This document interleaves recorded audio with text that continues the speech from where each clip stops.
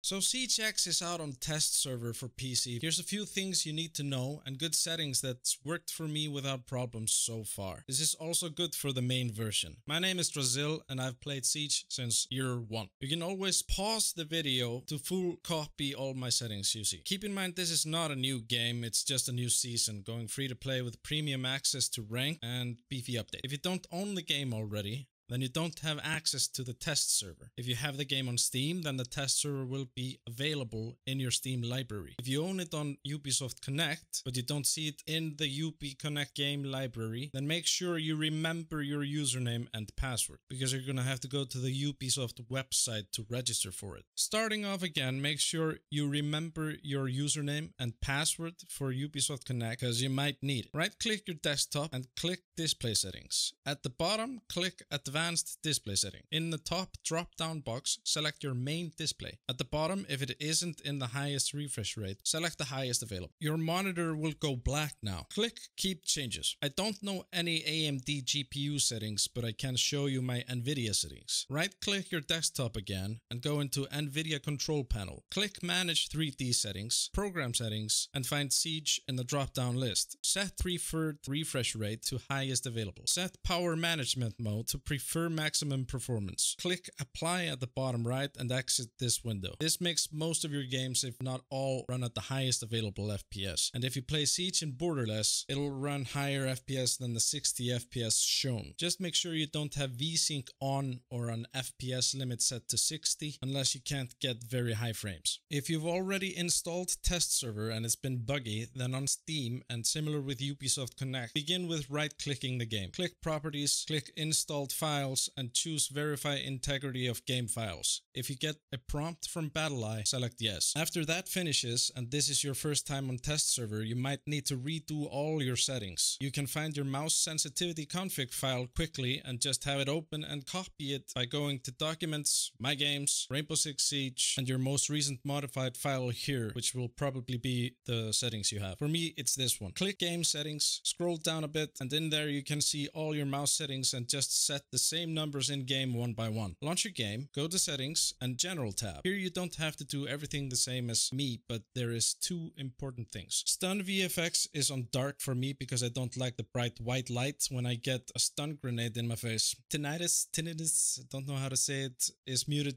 so my ears don't explode. Diffuser pick up both so you can either walk over it to pick it up or manually. And drone after prep semi-auto so you won't be thrown off drone when the drone phase is over. The HUD tab I just keep on normal. Audio tab, I have dynamic range on night mode. You can see on the right what each setting does. Master and in-game SFX I keep on max. In-game music off. Menu SFX volume somewhere below the 50s. Menu music off. Voiceover preset I usually keep on gameplay focused, but I have on maximum now to hear the new dialogue between ops in game. Voice chat volume 66, but I think it's disabled in test server. Voice chat input on 84 so your own voice doesn't nuke someone's headset. Display tab, max resolution. I play full screen, but borderless should be just fine too if that's your cup of whatever. Max refresh rate here, but if you're on borderless it goes gray, but after the settings in Windows it's gonna be on the max FPS your PC can do. Aspect ratio 16:10 just to make the enemy's head a tiny little bit wider. I have my FPS limit on max and the most I can have is 144. Field of view, HUD and menu sliders on max. Graphics tab. Just pause the video and copy these and or change them if your PC is not as good as my mid-range-ish PC. Controls tab. For the mouse sensitivity you can check your config file now and just set the same numbers. Important ones here are mouse scroll off so I don't accidentally switch weapons while using operator ability. Gadget deployment advanced so you can cancel putting up a gadget or do bandit tricking to deny wall breach. Drone deployment advanced so you can bait enemies to think you're droning or sacrifice the drone to, for example, disable an Aruni gate. Only one I have changed next is crouch, but that's because I have a second keyboard on the floor so I can step on the crouch key. Customize controls. I think the important ones here is having push to talk on mouse thumb button further away from me and secondary gadget on mouse thumb button closer to me so I can hold grenades while I get into the right throwing position precision. But this button is also for C4, heart breach charge, wall cams, barbed wire, proximity alarm, deployable shield, and observation blocker. And finally, very important, accessibility tab. Screen shake off so that explosions don't shake your entire screen. Motion blur off, and that's it. Hope this helps. Drop a like if it did, and subscribe for more Siege videos.